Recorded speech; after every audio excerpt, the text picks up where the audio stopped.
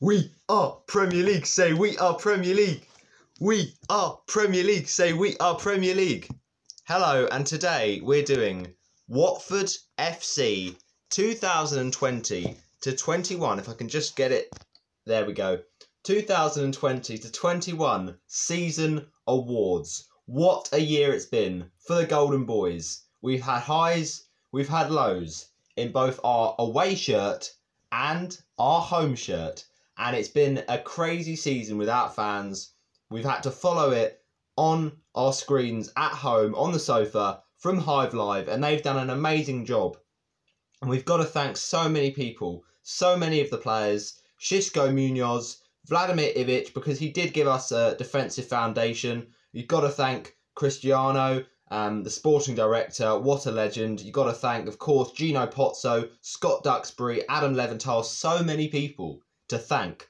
But in this awards video, we'll be thanking all those players that have had a massive contribution to this fantastic season. We've had so many difficulties this season, but we've overcome it. And the second half of the season was just so satisfying. The way we pulled together as a team and sorted out the problems. And really, it was amazing to get automatic at the first time of asking. So from the 11th of September 2020 all the way until that game against Swansea on the 8th of May 2021, we are reviewing the Championship season, because now we are Premier League. Say we are Premier League.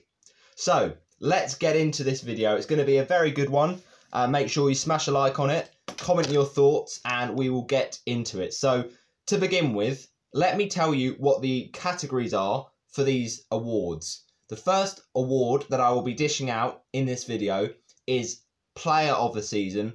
Then we'll have Young Player of the Season, Goal of the Season, Match of the Season, and then Individual Performance of the Season, Team Performance of the Season. So to distinguish with the match one, the match is like a really good match that Watford played, and the team performance, a really good collective effort. And then, of course, after that, we'll be having Signing of the Season, Defensive Performance of the Season, and Attacking Performance of the Season. And very much not the least important, but last up is going to be the most important result of the season, which is a difficult one. There's been so many important results, but my winners will be announced in this video, so smash a like on it and get your thoughts in the comments. Do you disagree with any of these? If so, what would you give for some of these awards? So let's kick off with the big one, the Player of the Season. And it's so difficult because there's so many players that have contributed to be a brilliant, brilliant team effort. And we've not had, too many star players who've done it all season. You look at teams like Brentford, fair play to them in the playoffs. We wish them all the best. But they've had a couple of really individual gems, the likes of Ivan Toney and Brian Mbeumo. But Watford, it seems, don't really have that. We have a collective spirit, and especially in the second half of that season, it really was clear for all to see. So it's really tough to decide this one. You've got to give a shout out, of course, to Brazilian forward João Pedro, who's adapted so well to life in the Championship. He came in the end of that 1920 season, got a few substitute appearances, and he was heralded as the next big thing, the guy with all the potential. And he's had very little game time before this season, but he's really shown he's adapted to life, he's adapted to the more minutes under his belt, and he's just been a very, very nice striker. He's got this very good team ethic, and work rate is absolutely second to none. He always presses, he always shows his commitment, and he's brilliant at linking up the play, threading those passes through to the fullbacks and to the wingers like Sarr and Sema, and just linking it up really nicely. He does have a very good, style. His hold up is very impressive, and he's just done a lot this season that is, certainly to be admired. Some big goals, some amazing goals, and some great performances. So got to give a shout out for me for João Pedro. But there are a few main contributors and a few main contenders really for this Player of the Season. Oh, there we go. it's all kicking off. They know that it's getting intense because it's a big award, but no, this is a tough one because of the fact there's so many good players this season. So, who are the contenders for this award? Let's list them through now. Player of the season. We have, first of all, Will Hughes. Then we've got Tom Cleverley. Then Ismaila Sarr. Then Kiko Femenia. And finally, we're going to give a contender of Francisco Sierrauta. Those are our nominees for the player of the season. But who is my winner? Well, it's a really tough one. For me, it's between three players. I nearly said two there. No, three players. And those three players are Will Hughes, Ismaila Sarr, and Kiko Femenia. You can easily have a shout of Cleverley because he's put in week out lots of commitment, and you can also say Sierrauta, who's had an amazing impact in that defence. Such a unit, so solid. But it has to be, for me, between those three. With Kiko Femenia, he's been the most consistent player for us all season. And you got to remember, start of the season, we didn't have a left-back. He did so well to show his versatility, show his flexibility and play in that position. And he's just been consistent all season. The sacrifices he's made. He missed the birth of his child for that game with Nottingham Forest earlier on in the season. And he has just been absolutely brilliant. From day one, his crossing in, his attacking play, his defensive tracking back, and at times his last-ditch tackling has been fantastic. That right-hand side has been brilliant this season. The link-up, we've looked so dangerous in that part of the pitch with Sarr and Kiko Femenia. They're always seeming to be on the same wavelength, and they like to pass to each other and, thread each other through to really link up that attack. So Kiko Femenia, if we take him out of this side all season, it would have been a very different result, I think, because he's been absolutely fantastic. So Kiko Femenia, a very strong mention, but he's not my winner, just. Then we've got, of course, Will Hughes, and you can't deny this guy has been amazing all season. And when he came out of the side, you saw the effect it had. He just does all the dirty work. He really does, go very unnoticed in this championship team. And at the end of the day, he just has been so good ever since he came in from the 2017-18 season. And he just isn't a player all about goals, but he's about doing the dirty work, doing the work that goes unnoticed and linking up that play. He can provide such a protection for that back four in front of the likes of Sierrauta and William Troost-Ekong. But he just is so good at, getting those little pockets of space and winning the ball back for Watford on the attack and set us off on the pivot, on the, attack. It is just a key in that ingredient to go forward and get goals. He is a fantastic player. Of course, scored in the game against his former side versus Derby County this season. But he could have had many more goals. He had a few chances, but it's been an amazing season for Will Hughes. However, he is not my player of the season. Instead, my player of the season has to go to Ismaila Sarr. Now, I've heard a lot of people say, it's got to be Sierrauta, it's got to be Nathaniel Chalobah. And we'll get to Chalobah a bit later because he, in my opinion, has been the most improved player of the season. That man, Chalobah, has matured from a boy to a man. And, his performances in the Premier League were often up and down. And he showed some great performances under Nigel Pearson. But we just don't get that enough from Chalobah. And the days of 2013 when he was, rocketing in that absolute screamer away to Leicester, those kind of performances we saw more of this season. And he's just been so mature, so impressive. And, taking that armband on really did change his game and change his style. And he's just been fantastic. Some of the goals he scored this season, we'll get onto that in a second. But that goal against Birmingham, I loved it, where he just peeled round the back, scored the header, set piece, thank you very much. And of course, the goal against Cardiff. So what a season it's been. But for me, it has to go to Ismaila Sarr, player of the season, because this guy is honestly so talented. He's our player of the season 100% because he's come up with such big moments this season. And if you take Ismaila Sarr out the side, I don't think we get promoted because he might, have left in the summer, but he didn't. He showed his commitment to Watford. He was wanting Watford to get back into the Premier League, and he wasn't tempted by big money. And you've got to give Ismaila Sarr all the credit for that. And ultimately, Sarr this season, if we hadn't have had him any of the season, it looks like promotion is a very difficult one. Maybe we go up through the playoffs, but it's just he's such a big part of the way we play. When Ismaila Sarr is on that right-hand side, he's so good at running at players, showing that pace, and really just taking on defences, getting to the byline. He is fantastic in his crossing, in his strength, in his aerial ability, and of course in his pace. So he adds so much to this Watford side, and very much deserving to be player of the season for me. He's bringing some absolute class to this side, scored some fabulous goals against Reading, and also earlier on in the season. He's been absolutely fantastic, and yeah, he just is an absolutely brilliant player, deserves to be player of the season, and of course a very worthy player for our top signing, our biggest signing of the club as it stands. So yeah, hopefully he can stay next season, but he has to get the Player of the Season award. The next award is the Young Player of the Season, and we mentioned earlier, but this one has to go to João Pedro.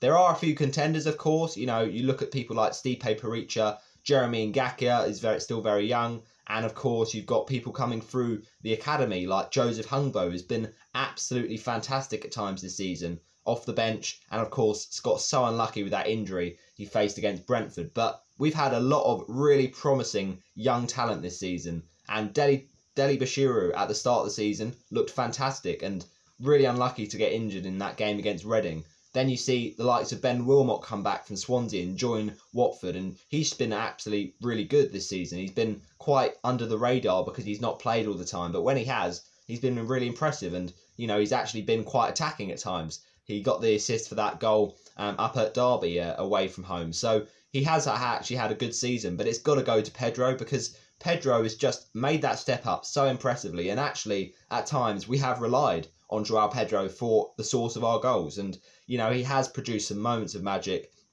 That Derby goal was something special. And, yeah, it was just a brilliant season for Pedro. He really can, go so far, and the sky's the limit for this kid. So hopefully he will be keeping on pushing for this, season and the next season coming up. Let's see what he can do in the Premier League, but he's got to get Young Player of the Season. All right, next is Goal of the Season, and this is another tough one. There's a few contenders here. Of course, Isaac's success on the final day, what a screamer. The volley on the half volley against Swansea and caught Freddie Woodman off guard with a fantastic shot. And he hasn't had a great season, so that really is saving a special one for the final day. We got João Pedro against Derby away from home. This is a fantastic goal. Nathaniel Chalobah versus Cardiff. And of course, both of Ismaila Sarr's goals versus Reading on Friday night. The first one, majestically controlled with the instep and just curls it with absolute accuracy and precision. The second one, pure power. And I've seen a lot of people give Pedro goal of the season and Sarr's second goal of the season. But for me, it has to be Nathaniel Chalobah versus Cardiff. The footwork there is absolutely outstanding. It is just brilliant. He just shows himself to be such a technical player, and to kind of predict the situation before it happens. He knows which way to go, which way to dribble, and where the Cardiff players are. The awareness, the capability is fantastic from Nathaniel Chalobah, and I've mentioned how he's just been absolutely revolutionary this season, and he just thought in that situation so fast, so quickly, and it's a brilliant goal because it gets us back in the game so quickly after going but 1-0 behind to Cardiff in that crucial game away from home, and it kicks us back into the game, kicking and screaming, showing that determination to get level, and it's a fantastic goal. He just strokes it into that bottom left corner. What a goal. Goal of the season for me. So moving on to the next award, there are obviously a few contenders for this one, and that is Match of the Season, but I'm going to give it to Bristol City at home, because this was the best match you could possibly want from a Watford team. 6-0, and what a response from that really, really disappointing 0-0 draw from Coventry. The change in formation was fantastic. The 4-3-3 allowed us to get that attacking input into our team, and we just played brilliantly. The team spirit was amazing. You know, that was showed by the last goal of the game, where Ismail Assar has the chance for the hat-trick. He squares it, though, to Philip Zinkernagel for his goal. First one in Watford colours. And it's just an absolutely fantastic team performance, some brilliant goals in there, and a very, very nice win. So that is match of the season. Individual performance of the season, I'm going to give this one to Tom Cleverley against Norwich City. There's a few contenders again for this one. I think it can be very much stated that, you know, Ismail Assar should get a big mention against Reading. He was massive in that game. Joao Pedro as well. At times this season's been putting in amazing performances. And you got to remember as well, the game up against Blackburn, you know, Pedro had a wonderful game. And of course, in that game with Cardiff City, you know, Adam Messina, he put in an amazing performance there individually to get us our first free kick direct goal from, you know, that tight angle since 2016. It was such a long wait. But no, for me, it has to go to Tom Cleverley, because he took that game by the scruff of the neck, dictated it in the midfield, just didn't give Norwich a single chance, and just played so well. You've also got to give a mention to Adam Messina, who had a fantastic game against Norwich on Boxing Day at the Vic. Coming back from injury, it's going to be so difficult to fit into that team and up against, you know, the team fighting for the title. But he made an absolutely wonderful last-ditch tackle on Timu Pukki that I think Watford fans will never soon forget. So, yeah, you've got to give him credit. But for me, it goes to Tom Cleverley for that Norwich game. And now we've got team performance of the season. And this also comes from Norwich City away. Because, I'm sorry, off the back of that absolutely gutting M1 derby loss to Luton, we had to respond. We really did, and we showed so much team spirit and so much determination. And Norwich City was always going to be tough. They wanted to get promoted, they wanted to seal it, but we went there and did a job on them. Defensively, so superb, and going forward, that was a fantastic goal. Wonderful pass from Joao Pedro, brilliant finish, just guiding it home from Dan Gosling. A massive goal. And to bounce back from Luton and know that with a win against high flyers Norwich, we gave ourselves just that small chance of, you know, promotion in the next game. We were so happy after that. That was a massive game, and a great team performance. Signing of the season is the next one, and this has to go, in my opinion, to Francisco Sierralta. What a season he's had. He is literally such a key player for us this season, and we need to build our defence around him next season, because he has just been immense. So solid. His headers are so strong. He gets such great range on them, and his distribution has been brilliant at times this season. Like the Chilean Maldini, he is amazing. And there's been a lot of comparisons to Van Dijk. Maybe it's just the ponytail, but anyway, tweak the ponytail at your peril, as we said after that Cardiff game with a little bust up with Aidan Flint. But no, the point is, this guy has come in since that Boxing Day game against Norwich. Ivic didn't use him. Don't know why he didn't, to be honest, because he's just been absolutely fantastic. And he has 100% been signing of the season. You've got to give credit to Jeremy Ngakia, who's, you know, put very much not a foot wrong this season. And of course, William Troost-Ekong's been very good as well. But it's got to go to Sierralta. Right, next is defensive performance of the season. And I'm giving this one to Norwich City at home. That game against Boxing Day, we were immense in the defence. And you got to say, Daniel Bachmann has had an absolutely brilliant season since he has had to come in for the injured Ben Foster. What a few games he's had at the end of the season, and he's just taken his chance. You know, it's going to be frustrating sitting on the sidelines, but he's been brilliant. And defensively against Norwich, we were so good. And that challenge I mentioned against Pukki was amazing from Messina. So, yeah, that's my defensive performance of the season. Attacking performance of the season, this has to go for me for Preston at home. It was 4-1 in the end to Watford, and that was just a day where it all seemed to click going forward. You could argue the Bristol City game, but we've already given that one an award. And our goals against Preston were absolutely beautiful. You know, that first one was, you know, just perfect. And that goal that was chipped up wonderfully by Troy Deeney into the path of Chalobah, hits it on the volley. I mean, some fantastic goals and an amazing attacking performance. And finally, we've got most important result of the season. This is so tough. There's a lot of contenders once again. I think the contenders for this one are, there's a few to talk about, but the main ones I would say would be between the teams of this. So let me just get it up for you people, and we will get through that. So where has that gone then? I just had it and now it's gone. Oh dear. Here it is, right. The contenders for most important result of the season. We've got Stoke City away. Massive win. What a goal from Ismail Assar, and a massive penalty once again, showing the cojones Troy Deeney. Stoke 1, Watford 2. We've also got Cardiff away from home. Cardiff 1, Watford 2. We knew that was a big result, and the delight in the team celebrating together as a squad at the end of the game with that Messina goal was absolutely brilliant. What a moment of the season, that Cardiff winner.